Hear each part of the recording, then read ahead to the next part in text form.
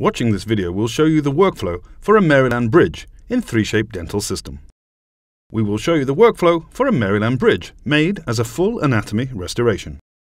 To do that, we use tabletops for abutment teeth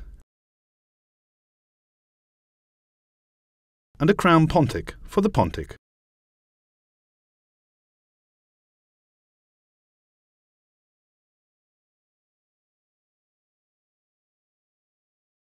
Once your scan is ready and Dental Designer is opened, place the annotation, if it has not been done before.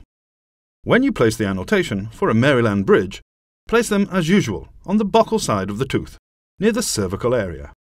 When the annotation has been placed, click Next to move on to the Insertion Direction step. Now set the insertion direction, trying to avoid undercuts on the interproximal areas of the abutment teeth. When you find a satisfactory insertion direction, click Set,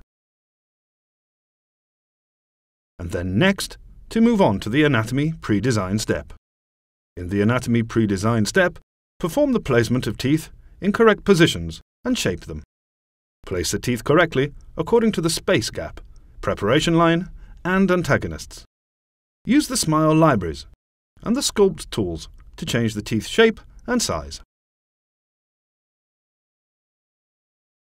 When the teeth are set in the correct positions, click Next to move on to the margin line step.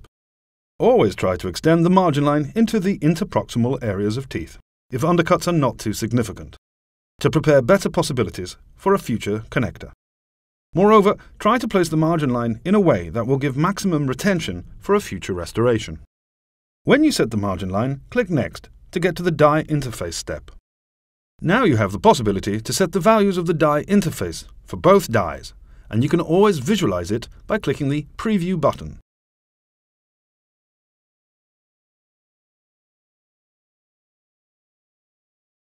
When done, click Next. The software generates an initial proposition of restoration shape and size, which now can be adjusted using the Sculpt toolkit. When your Maryland bridge framework design is ready, click Next to get to the Finalize step, where you can add final touches to your design.